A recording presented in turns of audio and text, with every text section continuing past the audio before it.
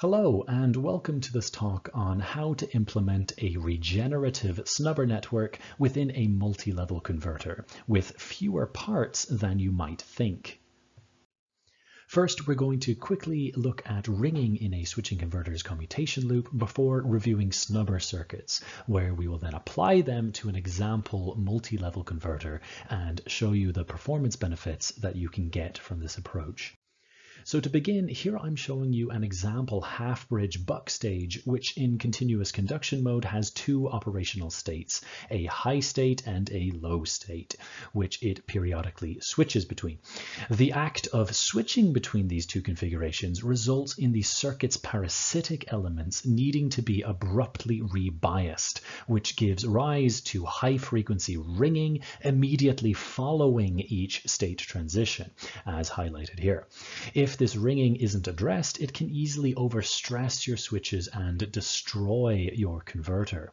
Now, since you can typically achieve zero voltage switching on high to low transitions in a buck converter, we're going to instead be primarily focusing on the low to high transitions, which is where we'll see most of the voltage ringing in practice.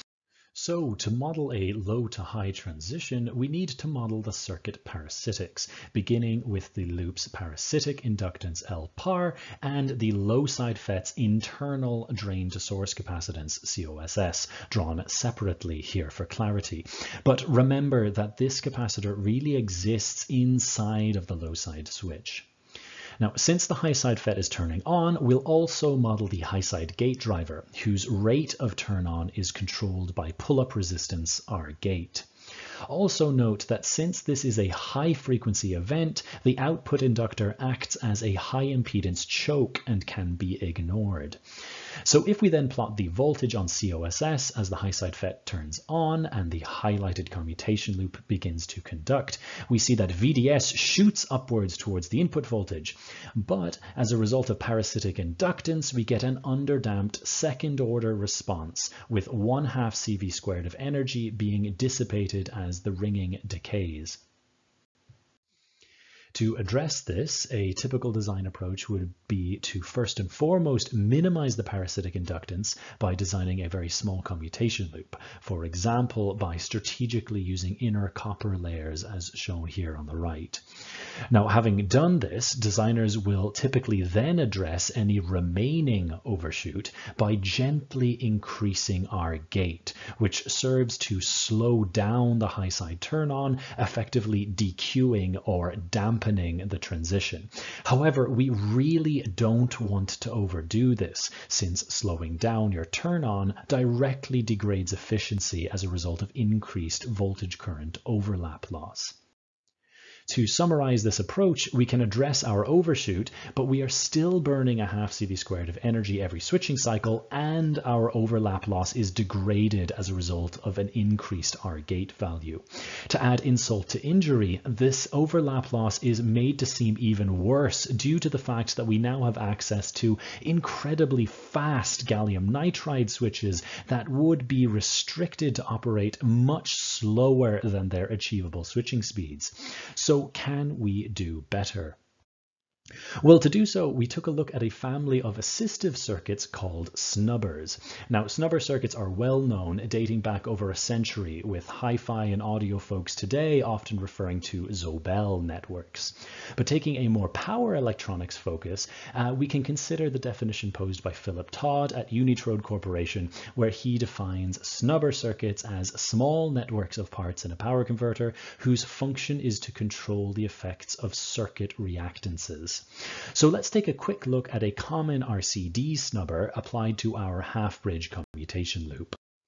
Here we introduce a diode, a biasing resistor, and a clamping or catching capacitor that is sized to be larger than COSS and is biased to approximately V in through the biasing resistor.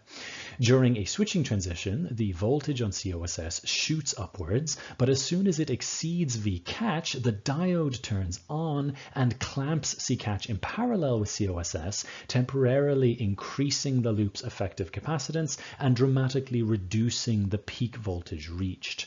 Some small residual ringing is seen on the low side FET, and the catching capacitor slowly decays back to Vin with an overdamped RC time constant, where again the decay represents a loss of a half CV squared.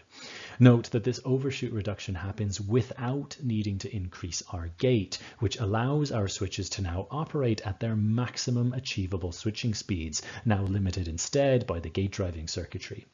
Moreover, there is less pressure to minimize the parasitic trace inductance, where instead what we really care about is decreasing the impedance between C catch and COSS, whose loop is shown here in green. This is the new critical path, and it's this property that makes snubbers particularly effective in large geometry designs, such as those using TO220 packages, for example. The snubber just needs to be placed close to the element that it's protecting. So in this case, we have mitigated ringing and not worsened our overlap loss. In addition, we have relaxed our geometry constraints. However, there still remains 1/2 CV squared of energy burnt off every switching cycle. To resolve this, we need to talk about something that is not quite as common, and that is the field of regenerative or non-dissipative snubbers. Now, there's a few different types, but here is an example that uses 4 additional components, including an inductor and 1 active switching device. In this case, we have the same diode capacitor catching circuit, but rather than bleeding off 1/2 CV squared of energy, instead, this energy is periodically resonated back onto the input voltage, effectively recycling it. Again, we have our relaxed geometry constraints and only need our catching circuit to be close to the low side FET. As a result, we reduce overshoot and ringing, we switch fast for reduced overlap loss, and we now desire a larger commutation loop to preserve our 1/2 CV squared energy, which can now be recycled. The caveat here is that this approach is starting to look pretty complicated or cost prohibitive with added magnetics and control. But let's see if we can apply these techniques to multi-level converters, where here I'm depicting a moderate level count flying capacitor multi-level or FCML converter as an example. Now, if this topology is new to you, just know that each switch pair operates in a complementary fashion, just like our half bridge, and that each switch only experiences a fraction of the input voltage, allowing you to use lower voltage devices with higher figures of merit. Moreover, the output inductor sees an n-1 decrease in volt seconds and a frequency multiplication effect that leads to an n-1 squared reduction in the magnetics. Lastly, it does all this while retaining a full output regulation range, making it an ideal candidate for high-density inverters, motor drives, etc. Now, looking at this design, we can make out 5 commutation loops overall. And so, using our regenerative snubber approach, we would need 20 additional components, 5 being magnetics and 5 requiring their own gate driving and control signals. This is not ideal. Fortunately, there is a much better solution, which brings me to this work's proposal, that is a distributed regenerative snubber with reduced part count. To begin, we insert a catching element along each low side FET, S1 through S5. Just like before, the catching caps will provide an alternative conduction path for commutation loop energy and clamp the peak voltage on each switch. Now we need some other way to remove or recycle this captured energy without adding a ton of switches and inductors. To do this, we daisy chain each catching circuit together using 1 additional diode. Now, while this might look like a simple charge pump network, this recovery network can actually piggyback off of the 0 voltage switching experienced during high to low transitions, which makes this a soft charged recovery network with high efficiency. To explain, let's zoom in on switches S4 and S5, where S4 is about to undergo a ZVS turn-on. Here we'll assume S5 is already turned on and that the output inductor is sucking charge out of COSS4 in preparation for its 0 voltage turn on. once the voltage on COSS4 has decreased to be equal to the voltage difference on catching caps 4 and 5, their adjoining diode will turn on automatically and allow the catching caps to participate in the soft discharge affected by the output inductor. In this way, recovered energy can be gently shuffled rightwards through all cells in this distributed snubber network, riding on ZVS events within the primary power stage. Having collected all of this energy on C-catch 5, we now have a few options on how to use this recovered energy. For example, we could tap energy off of C-catch 5 to power the gate drivers, MCU, or clock generators. But in this case, we opted to periodically resonate the captured energy back into the power path and on to C-fly 4. To do so, we added one small inductor and one small switch, mreg, which is a fixed cost for any order of multi-level converter used. Now, since mreg shares its source with S7, we also leveraged existing level shift and gate drive circuitry to control it, so minimal overhead there.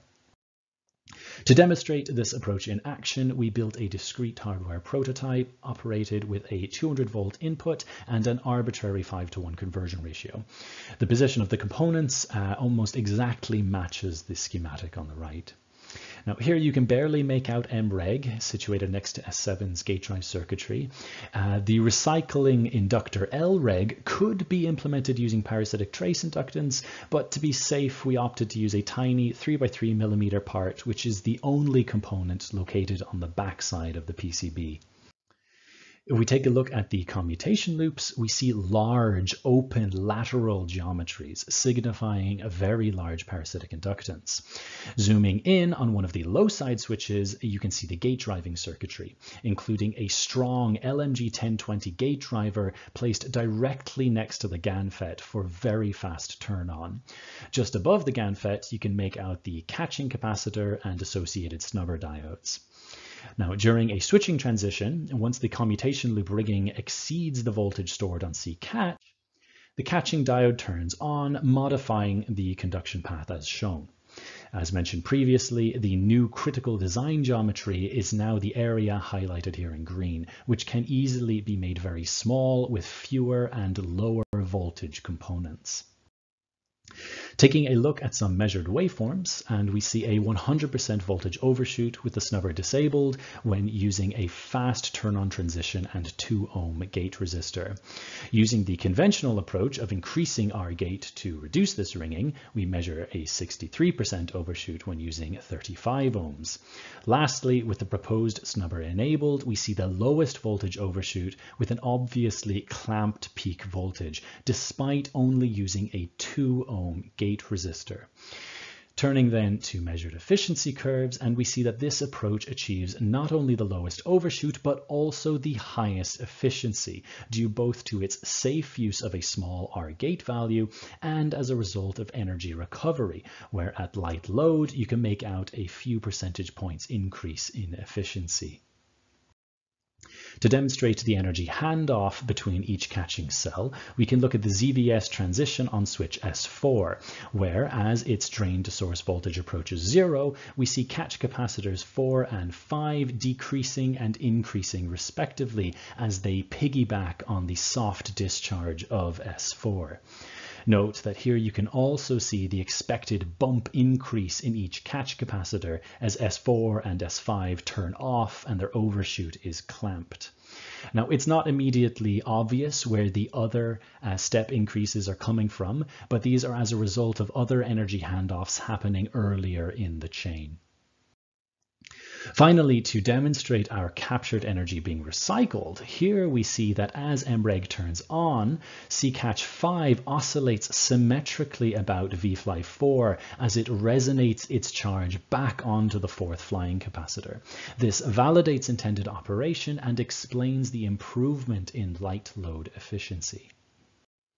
So to conclude, we've taken a brief look at commutation loops and ways to mitigate switch overstress due to parasitic ringing. Moving forward with regenerative snubbers, in this work we have demonstrated a distributed snubber network applicable to multi-level converters that only requires a single active device and one small inductor. Moreover, this snubber network can piggyback on existing ZVS transitions to allow for efficient energy collection with minimal parts. This first prototype has demonstrated over a 66% reduction in overshoot while improving converter efficiency.